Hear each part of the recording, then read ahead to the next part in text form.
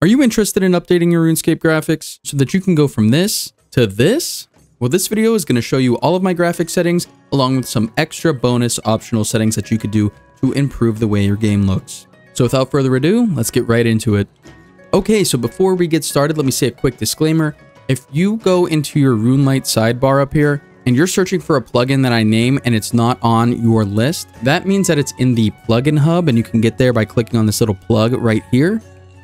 And then you could search for the plugin I'm talking about. Once you find the plugin, you could just click the install button. Mine says remove because I've already had something installed, but you click install and then it'll go back over to your configuration tab. I've just had this client for so long, I don't really remember what comes pre-downloaded. So yeah, if I name something you don't have, it's in the Plugin Hub. Okay, but first things first, I like to play old school on full screen mode on my second monitor. If that's something you want to copy, you can by using these settings.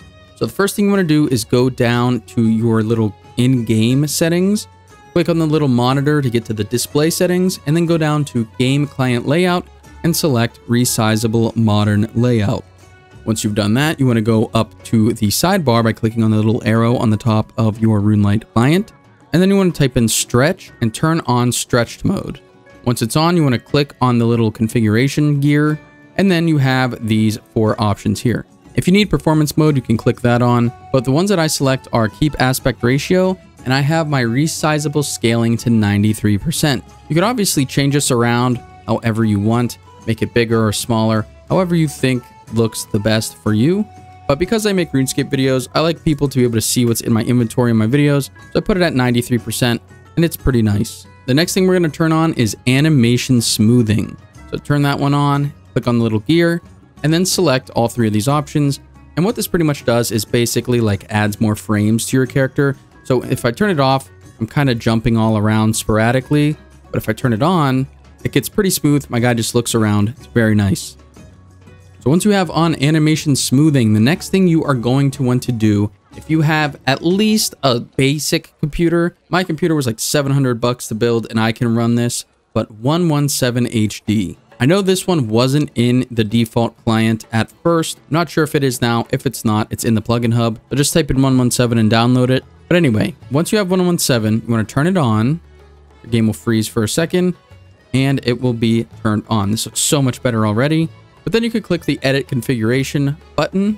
And these are the settings that I run here. As I said, I have a mid-tier PC, or at least I don't have a lot of crap downloaded to it. So it actually runs pretty decently. Or it might just be a higher and low end PC. I don't really know. But yeah, I built this thing for $700 and I can run this. So you should be able to in 2024. If not, I have another option for you if you can't run 117 HD, and that's going to be the GPU plugin, which you could find in the timestamps down below. So if you can't run 117 HD without it crashing, GPU is the way to go, and you could just skip to that part of the video. But anyway, back to the 117 HD, these are my settings. I got draw distance set to 50, I've got extended map loading set to 3, anti-aliasing I have on MSAA times 4. What this basically does is it smooths out jagged lines. Okay, yeah, so you could see these lines on the wood right here, how it's kind of jagged. Anti-aliasing smooths those out. So I do times 4, and as you can see, those jagged lines are very smooth now. Not sure how well you could see that with my OBS recording, but you could definitely get through without any or with times 2. I just like times 4. But with the UI scaling mode, I use Catmull ROM. It makes everything a bit more sharpened. Because if you do nearest, it's like super sharpened, but it kind of gets blurry, like you could really tell in the 10 here. Bilinear is pretty nice, but it also looks kind of blurry as well. Mitchell's a little less blurry, but I think the way to go is Catmull ROM personally. Sharpens it just enough to where it looks natural. And you could also run XBR. It's not my favorite. It kind of just makes everything super smooth, as you guys could see here. Some people use it for thumbnails because they think it looks cleaner. It's not my favorite. I just do my thumbnails in Photoshop anyway. So UI scaling mode, I do Catmull ROM. Anisotropic filtering, I put at 16. You want to click unlock FPS. That'll let you get a lot more frames per second. VSync mode I have on adaptive. FPS target I just have a 60, but that's just because it's there. If you have unlock FPS checked, this is basically irrelevant. If you have color blindness, you can check these out. Flashing effects you can have on or off. It depends on what you prefer. Some places I believe like Barrows can do some sort of flashing effects to simulate lightning. which is pretty cool with 117, but it's too much for me. I don't really care that much. I just turn it off. Saturation, I always bump up to 110% just to make everything look a little bit more lively. Contrast, I have 105 just to make the darks a little darker. Brightness, I have the 25. And then here is what is cool about the dynamic lights. So let me show you in the dark here with a fire. So this is regularly how it looks in old school. You light a fire, it's just a fire on the ground right here. However, if you turn on dynamic lights, let's say we turn it on few, it actually acts like a light source and it lights up your character and the things around it. This eats up your performance. I usually just have mine on some because it's definitely better than none and it's better than few, I think. I kind of just like it, but you could do many. I don't really notice a huge difference, but yeah, I just have mine on some. So it's enough to look cool, but it's not overkill. Other things that have dynamic lights, I believe some magic spells have dynamic lights. It looks super cool, like when you're in the dark in the wilderness and you use a fire strike or something. It's a glowing ball of fire. It looks so cool just going across the ground because it tracks it. It just looks really cool. So yeah, definitely have on dynamic lights if you can. If you can't, then that's just too bad. My old computer died every time I turned on dynamic lights. But yeah, projectile lights, those were the lights I was talking about with the fire strike, I guess. So have those clicked on too. NPC lights, have all of this turned on. And then it comes down to shadows. So you can have them turned off completely and there's no shadows. You could have it on, which has shadows, but they're kind of blurry. And then you could have detailed, which gets more detailed. You can't really tell. Let me see here. So for example, these trees here, if you have no shadows, this is what it looks like. If you have shadows fast, it looks like this. It's just basically like two big black blobs. And then if you turn it on detailed, you can actually kind of see the edges of the leaves. So I have my shadows set to detailed and I have shadow transparency turned on. Shadow quality, I have medium 2K. It's completely optional, whatever one runs best on your PC. This also kind of eats up performance a little bit if you have it really high. I'm satisfied with medium 2K. You could go all the way up to 16K and it's like super detailed. You could literally see every single leaf in your character. You could see his shadow. That looks actually pretty crazy. That's really cool. But I'm going to keep it on 2K. Just because, yeah, it just helps my computer run better, especially when I'm recording videos. Shadow distance, it's up to you. I have mine on 30. Span shadow draw, optional. I have mine off. Vanilla shadows, I have show in PVM. Normal mapping is checked. And then the last one is also checked. Environment, you can have a seasonal theme of what everything looks like. So this is summer. You can have it set to automatic, which is what it's actually on right now naturally. Then you could even turn it to autumn and it makes it like an autumn day. It's really cool. Just kind of hard to see the differences of trees because this looks like a maple, but it's an oak. Like these trees, they look a little whack. And then there is also winter where it is snowing, which is also very cool.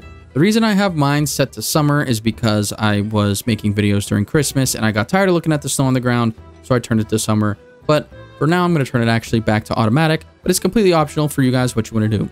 Fog depth mode I have on dynamic. Static fog depth is just for whenever you have static on instead of dynamic. What this is the blur on the outsides of your viewing distance. So for example, this is 25. You could bring the fog back all the way to 0 and you have that harsh edge. And then with static fog depth, you could turn that up and it'll show how far it goes in. I just set mine to dynamic, does it automatically, not a problem. Ground fog I have turned on. That looks pretty cool when you're at Barrows. Even though I've never actually been to Barrows, I've seen gameplay of it with ground fog turned on. It looks really cool. It's like the little hills of each Barrows brother is like poking out of the fog. But default sky, it's up to you. You guys could change around the colors of the sky box. I like the 117 RuneLite HD. That's cool to me. Model textures is checked on. Ground textures is checked on. Texture resolution, it's up to you. I have mine at 256, so everything looks more detailed. Ground blending, I turn on. What this basically is it tries to hide the individual tiles. So as you guys can see all these little lines from each of the tiles, you turn on ground blending and it gets rid of those, which is very cool. And then I have underwater caustics on and HD Tazar reskin turned on. What the HD Tazar reskin does is it makes it like the 2008 version in RuneScape 3 before it was RuneScape 3. But you guys can check that out on your own, see if you like it when you're down in the caves. Model caching, I have model batching on, model caching on, and then 512. Miscellaneous, I have the HD Infernal Cape turned on. That way it looks really nice. And then I have replace fishing spots on as well. And this makes the fishing spots actually easier to see. I don't have a color filter on and I don't mess with anything in experimental. I just leave it as is. Okay, So that is 117, but that's not all. There is still more to do to make some changes to make your game look a lot nicer, such as dark mode. But we'll do that after I show you my settings for GPU first, for those of you who have a lower end PC that can't run 117. So I'm going to turn off 117. We're going to GPU mode. We'll turn that on, and you could already tell the difference from GPU off to GPU on. Looks way better already. I have my draw distance set to 90. Extended map loading is on 3. Hide unrelated maps is checked. Remove color banding is also checked. It kind of gets rid of the shading lines. So as you can see on this tile, it's like it gets slightly darker each section. If you check remove color banding, it blends it. Anti-aliasing I have as disabled. I think on GPU, it just looks cleaner disabled. And I don't think it's really worth filtering. I mean, like, it does look nice, but I don't really think you need it.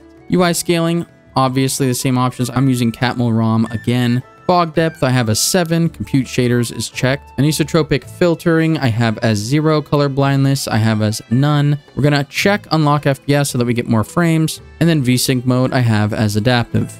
So yeah, with GPU, that's really all you can do. But it is a lot nicer because you could zoom all the way out and click really far away and your character will just start going there. It's way, way better than playing on the vanilla client. And honestly, I would use GPU, but I think 117 looks better for videos. So personally, I just use 117. All right, now let's get into dark mode. Let me turn 117 back on real quick. Let's get into dark mode. If you want dark mode in this game, the plugin you are going to need is resource packs. I think this one's actually in the plugin hub. So once you download it, install it, turn it on, and then click on the configuration. These are my options. I have use resource pack as hub. These 3 are blank. Hide side panel is not checked. And then just leave everything else as is. So what this does is it adds this little paintbrush on the side of your client so that you can click on it. And then here you could literally select any kind of plugin that you like. So this is called Dark Side of Gielinor. It looks kind of neat. It changes your inventory a bit, changes the stats a little bit. I'll open up the chat box. Yeah, see, it has like bricks. Looks kind of cool when you highlight stuff. It's purple. You guys could check all these out yourself. Like this is RSHD. But yeah, so the one I like to use is OSRS Dark Theme, and it looks very clean. It basically makes everything just a little darker, and it has the red highlights when you click on different things. It looks very, very nice. When you open up interfaces, it also makes these darker as well. So it just has a really, really clean look. Another one that's pretty close to this is Dark 2010scape. It just has the 2010 icons and everything. That one's pretty nice as well. But yeah, as I said, there's a whole bunch of these that you could try. But if you want dark mode, OSRS Dark Theme is my personal favorite. Okay, next up, we have the camera settings. This is very good as well. Go to camera, make sure it's turned on, click the little gear, click on expand inner zoom limit. Because what this allows you to do, if you zoom all the way in, this is as far as I can zoom. I can't zoom anymore. If I click it, boom, I could zoom in just a little bit more. This really helps with Fashionscape, let you check out your outfit a little more. It's also good for making YouTube videos if that's something that you're into. I have expand outer zoom limit to 400. That lets you zoom all the way out here. Isn't that awesome? Like I could literally from here click on the bridge to the Wizard's Tower and I will start walking there. Or I could even click in the intersection right below Draenor Manor and I could be on my way there. Super, super cool. Expand pitch limit I have turned on. Reset zoom position is 512. Zoom speed I have to 50 because I like this speed. If you want to be able to zoom in slower, turn it down. Faster, turn it up. Camera speed I have as 1. Yeah, I just leave it there. I don't need to move any quicker. You can have it set to right click moves camera, where you just hold down right click and scroll like this. Yep, you can do that. I don't like that at all though. And I have right click menu blocks camera checked as well. But that's not all. There's also the camera smoothing plugin as well. So go back to your plugins, camera smoothing. I think this one's in the plugin hub. I don't like camera smoothing, but some people I know do. So if you turn this on, it'll give you a smooth rotation. So it's not as choppy. And you also have a smooth zoom. Like, look at that. Isn't that weird? It's almost nauseating. But I have the smoothness set to 30%. You could go all the way up. Like, let's say we went to, so like 77%. You could just tell the smoothness of like everything really. Yeah, look at that. That's cool. Like if you like that, you like that. I don't like that. I turn it off. But I wanted to let you guys know the options there. I also have Detached Camera. I wasn't going to put this in the video, but since it's here, I might as well. Detached Camera is another one you can download from the plugin hub. What it lets you do is toggle a hotkey. So if I hit plus on the numpad, I can now use WASD. It's basically like an orb of Oculus. You could just move around and stuff like that. And then you just press numpad again, or whatever button you have set to go back to regular. Yeah, just want to show you guys that. Another graphics plugin here is the HD Minimap. This is also completely optional. As you guys can see on the Minimap right here, this is the regular one. HD turned on. It's like 2010, 2009, whenever they did that update. But yeah, it's just more HD. It does make your regular map more HD, but it does make your Minimap look a little more HD. Not my favorite. I prefer mine more clean and off. A graphics option I do run all the time though is low detail mode. I just love the way that this looks so much more because it gets rid of all this stuff. Like look at these stones and the grass, and it just kind of looks ugly in my opinion. Some people don't like running low detail. I love it. I don't even need to run it. I just like the way it looks way more. Cleans everything up. You could go into the settings and you could change stuff like hide lower planes and stuff like that. But yeah, low detail mode is my favorite thing on here. Even on GPU, low detail mode looks really good as well. But then we have another option here, and that option is going to be the Minimap. So just Minimap this time. Make sure that's turned on. Go into the settings here, and you can click the zoom option. That allows you to zoom in and out. I don't think you could do that regularly in game, or if you can, I don't think it's to this extent, but yeah, I'd like to have mine zoomed all the way out. So if I don't zoom all the way out here and click, if I don't need to go that far, I could just click on the Minimap from farther away. And then lastly, the last graphics thing I have to show you guys is custom cursor. So that's another one you can get. I think that's from the Plugin Hub as well. But yeah, turn it on, click the gear, and you could select any custom cursor. I use the RS3 silver one. I just love the way that it looks. But you could also do like the retro ones like we used to have all the way back in like 2006. Like the Dragon Dagger P. Like all of these are preloaded and they're just up in here.